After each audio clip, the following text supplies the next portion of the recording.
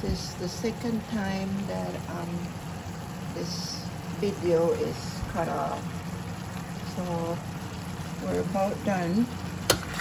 We have some chicken in there, deboned, skinless thigh, chicken thighs. We have some garlic, we have some onions, we have some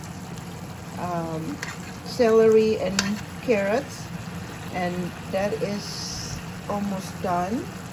So far we have about 17 minutes from the beginning since it get cut off all this time. So now we're putting all that gravy now because it's cooked. The chicken and the vegetables are cooked. So instead of putting a lot of spices and salt and all that stuff, I didn't do that because our gravy already have all that good flavor there. So this is, I'm gonna let it simmer so that the celery will at least cook a little bit, and the gravy will soak up in there for a little bit, probably about 5 minutes, just to do that. All right.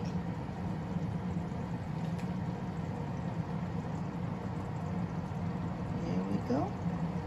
That is my chicken with gravy, chicken gravy, and carrots. Whatever vegetables you want, you can put in there. Whatever spices you want, you can put in there. So this is another less than 30 minutes dish. Right now we have about 20 minutes already into this cooking, and this is how it looks like. We're just trying to simmer that right now because and then it's gonna be ready for eating. So this is going to be our supper tonight.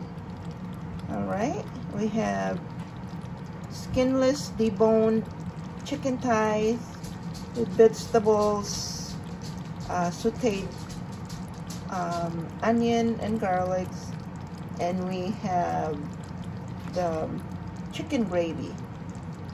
All right, thank you everyone.